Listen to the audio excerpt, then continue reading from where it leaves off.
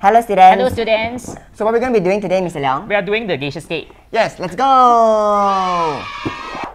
Wow, Mr. Leong, there's so much space inside this balloon. Yeah, that's why you can compress it, right? It's just like a brain. Yeah, a bit. A lot of space.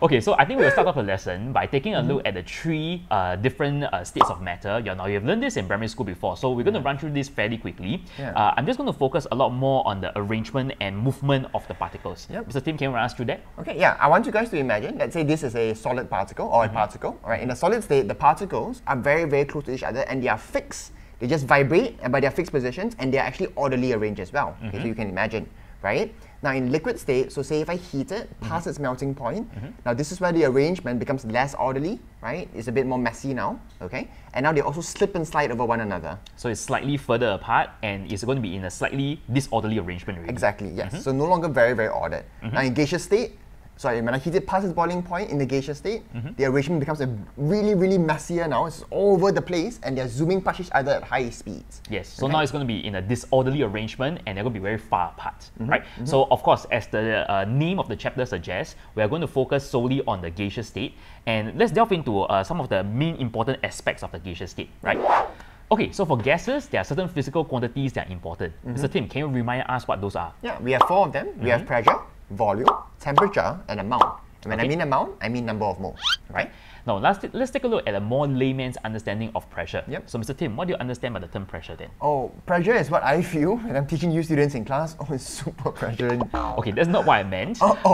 In a more scientific manner. So let's take a look at if you are standing at the sea level, right? So 0 meters above sea level at the ground. What kind of pressure are you feeling? Now, it is going to be coming from the air that is above us. And that is going to be coming from the atmosphere, right? Right. So that's why we call the pressure, the units, right? It's going to be on 1 atmosphere. So let's say if you decide to go up to Mount Everest, right? And can you tell me whether if the pressure you're experiencing should be higher or lower than 1 atmosphere? Well, if I manage to climb all the way up there and survive, okay, then the amount of atmosphere that I have now, the amount of gas particles is lesser. Okay. So therefore pressure is lower. Oh, that's right. Yeah. So in general, 1 atm is a unit for pressure. But normally we don't really use atm as a unit, right? What do we use? We use pascals. Right? Okay. We use pascals. So what we do is we're going to have this conversion over here, 101325, right? Now this number don't have to memorize because it's going to be part of your data booklet. Okay. Okay. So now, Mr. Tim, can you share with me a little bit more about pressure in the chemistry sense? Hey, sure thing. So what I'm going to show you guys here is a box, okay? It's an empty box right now. So you can see there's a pressure gauge at the top right-hand corner, okay? You can see that currently it's in 0 pascals, like pascals, they use SI units for pressure, okay? Now, notice what happens when I introduce 1 gas particle into the box. And I want you guys to focus on when the particle hits the container of the box, hits the wall, okay? It is that point when he hits it, the pressure should go up, all right? Take a look. Okay, so 1 particle right now, wait for it, bam! And you can see the pressure went up to 12 kilopascals, okay? So this is basically what pressure means. Pressure is the force that a gas particle exerts when it hits the wall, okay? And that basically is what pressure is. All right. That's right. What about volume then? So I think volume is quite simple. It is just the space that the gas particles occupies. So in the context of this animation, it's just going to be the container, right? Now, one important thing is going to be about the units. So going back to the notes, right? There are 2 units that you are very comfortable with: the cm cube and the meters cube. The conversion, you must know it well. You also must pay attention to the fact that the dm cube is right smack in the middle. So between cm cube and meters cube is going to be 100,000, but for dm cube, it's going to be 10 power 3, right? Okay, I'll run you guys through temperature and amount, and that's it. So temperature is basically a measure of how hot or how cool you are, okay? So you guys are very comfortable with the units of temperature. It is degrees Celsius, but take note, is that SI? No, that's not. No, the SI unit for temperature is Kelvin. And how do we convert degrees Celsius to Kelvin? We just go to the degrees Celsius and we add 273. So 0 degrees is basically 273 Kelvin. Very easy. And of course, Mr. Leong, if I have 25 degrees, can you do the math for me? Okay, so if it's 25 degrees, I'll add 273 to it. You end up with 298 Kelvin. Well, quick math, man. Thank you. Yeah, 298 Kelvin, okay? That's it. All right. Now, last but not least, we have amount, and you guys should know this by now. Amount always refers to number of moles, okay? And the SI unit for moles is just moles. M-O-L, okay? Now, what we're going to do now is we're going to take a look at all these physical quantities and how do they relate to each other. Yeah. Oh, what? Oh my gosh, Mr. Tim, what are you doing? I'm trying to see how volume affects pressure. Okay, but you didn't really have to do that to demonstrate that, right? Oh yeah. Let me explain to you what's happening. Okay, so just like you were trying to compress the balloon. Correct. Yeah, so the volume is going to decrease, right? Yeah. Can you tell me what's going to happen to the pressure of the gas inside the balloon? Well, if I decrease the volume, then the gas particles will hit the walls more frequently, right? Okay. So my pressure should go up. That's right. Yeah. So this tells me that the volume and the pressure, they are going to be inversely proportional. Right. Okay? So that's what you're going to see over here. The V is going to be inversely proportional to P. Now, mathematically speaking, right, you tell me that, hey, I can actually rewrite this as an equation. V equals to K times over P, where K is going to be a constant. Okay? Now, what's going to happen next is that I can actually cross-multiply the variables, and you're going to end up with this very important relationship, right? P times V equals to a K, right? Now, if I go back to the animation over here, right, now let's see what happens if I decide to halve the volume of your container, right? Can you please halve it for me, Mr. Tim? Sure. So you guys can see first things first. You can see in this gas container now, the pressure, top right-hand corner, is 592 pascals. So what I'm going to do now is decrease the volume of the box to 5 meters, or 5 nanometers, 5 meters.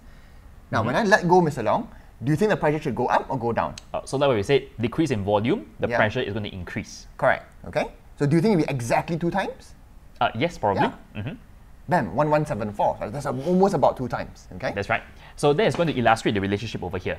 So we can actually generate equation that relates the numbers before and after the change in the variables. Right? It's going to be given by here. P1V1 equals to P2V2, where 1 indicates the initial state before the change, and 2 will indicate the after, right? After the change has been exerted. Okay, perfect. Now, let's take a look at this experiment. We're going to take a beaker, fill it with hot water, take the balloon, touch the hot water. Look at what happens. The balloon's volume increased in size.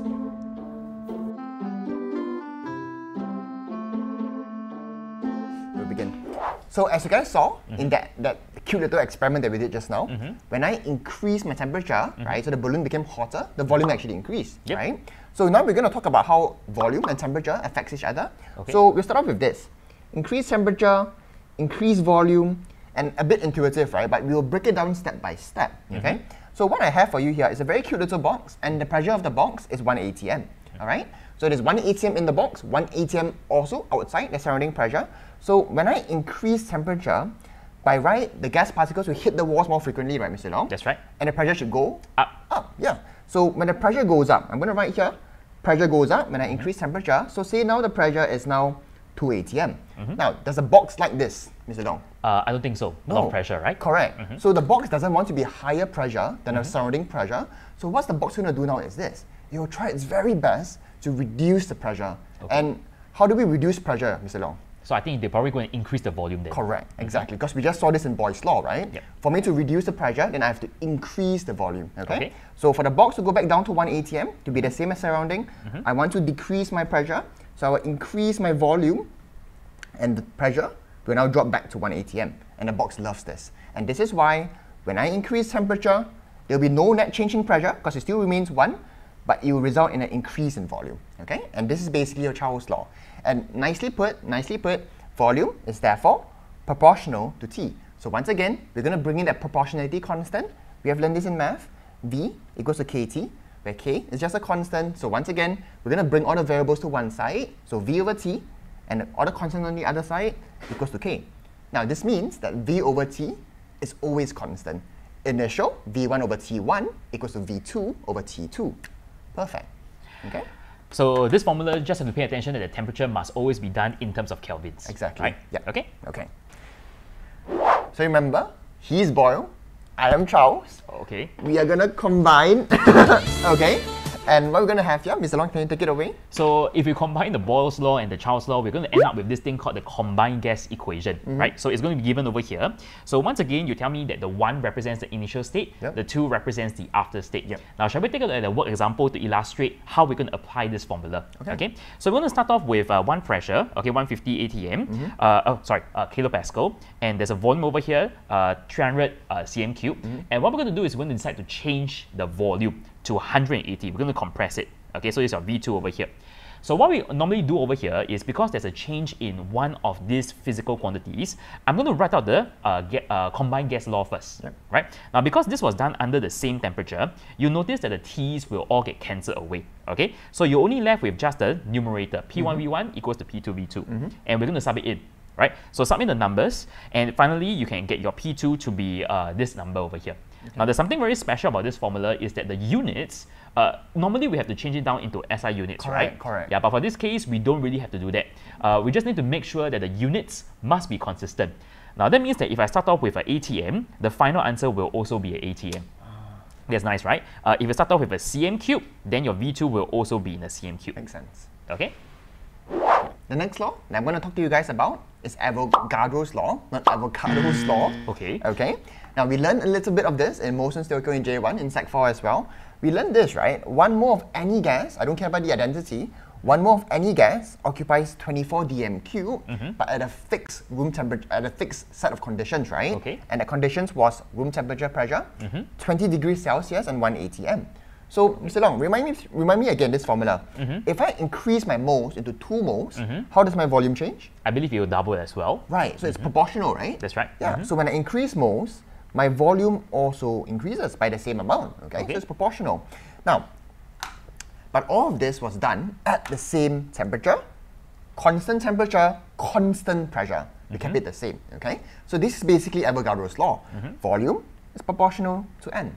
And once again, we can write that proportionality constant, again, V equals to Kn, right? Where K is a constant, bring the variables to one side. So V over N, bring over, leaving you with K on the right-hand side. So once again, if V over N is always constant, V1 over N1 equals to V2 over N2, okay? So far we have gotten all the 3 laws, right? ABC, right? Yep. So A is Avogadro, okay, Boyle's law and Charles' law. Okay. So what we're going to do is we're going to combine these 3 equations together, and you're going to end up with this particular relationship. You notice that V is going to be directly proportional to NT over P over here. And of course, the moment it's proportional, I can always introduce a proportionality constant. In this case, I'll use the letter R. Okay. Now from here, this is going to be a very important relationship. I will do a bit of manipulation, and I'm going to end up with this equation over here. PV equals to nRT. Pretty. A very popular formula. Now this is called the ideal gas equation. Now, which means that only if you are an ideal gas, then you are going to obey this law very nicely. Yeah. Okay. Now, one of the important things that you must learn how to do is to apply this equation in exam. And a lot of times, if you look at your friend's scripts or something like that, you'll notice that a lot of the careless mistakes was made because of the units error. Now, this is a physics equation, which means that all the units must all be in SI. That's right. So that's why we want to take a look at the units again. Remind you again what are the SI units. For pressure, it is going to be pascal. For volume, it's going to be meters cubed. And the number of substance is going to be in terms of moles. And the T must always be in terms of Kelvin. Right? Now for the R, which I call it a constant, right, is going to be known as the molar gas constant. It always has a fixed value and a fixed units of this. Now, this number is actually found inside your data booklet, so you don't really have to memorize it. Now, Mr. Tim, can you run me through the derivation of the molar gas constant then? Hey, of course. Now, to derive the units of R, I'm going to assume this 1 mole of a gas, so I have the N given, and at standard temperature and pressure, which means 1 bar. Okay, but remember, SI units for pressure is in pascals, and 1 bar, it is 10 to the power of 5 pascals. And also temperature, standard temperature, it is 0 degrees Celsius. Make sure you convert the degrees Celsius into Kelvin, right? SI units again. The volume in STP, you guys should know this. 1 mole of any gas is 22.7 dm cube. So convert dm cube into? Meters cube. Yeah, because SI units again, all right? And we're going to take all of this, and we're going to plug this into this pretty famous formula, put everything in, and you get your R, which is 8.31. Take note of the units here, joules per Kelvin per mole. And if you ever forget the units, just flip to your data booklet, okay? It's all there. Now, what happens if you decide to do this at RTP instead, right? So if you use 24 dm cube, do you think you get the same answer, Mr. Tim?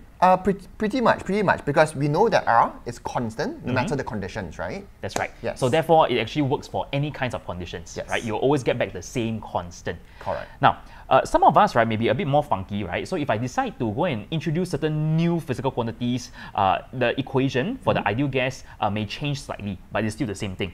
Right? So what I'm going to do now is I'm going to do a bit of modification. Now, this N over here refers to the number of moles. I'm going to replace it with one of my famous mole formula. I'm going to change it to in terms of mass over molar mass. Okay? So I'm going to achieve this over here. And what I'll do is I'm going to switch the positions of the V as well as the MR. Now, what's going to happen over here is you're going to achieve this particular formula. The MR goes to the left and the V is now in the denominator. Now, pay attention to this particular fraction over here. This is mass over volume. And for those that have done physics, you'll know that this is known as the density of the gas, right? Spot, yeah. Okay, so I'm going to use rho over here to denote the density. So this, after a bit of manipulation, you should be able to end up with this particular equation. So this equation is still the ideal gas equation, just that it's introducing molar mass as well as density of the gas together. Good stuff.